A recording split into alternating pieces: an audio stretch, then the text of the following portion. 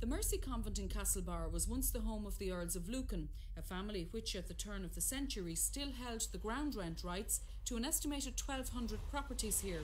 Many rents were bought out in the intervening years, but since the disappearance of the 7th Earl, Richard John Bingham, 20 years ago today, many of those liable to pay ground rent have refused to do so, although only one person, the owner of this bar, has actually been taken to court over the matter, and his case was in fact dropped on a technicality.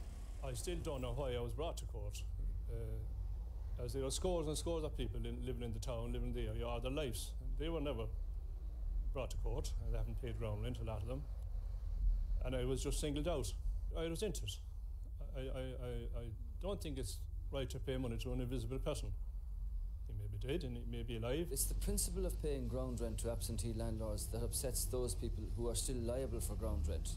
And I would like to see that sorted out, either by the British government having Lord Lucan declared officially dead, which would allow for his son to take over the hereditary seat in the House of Lords and then deal with the assets of the Lucan Trust, or by some other method, such as Coates and Company bankers have initiated legal proceedings.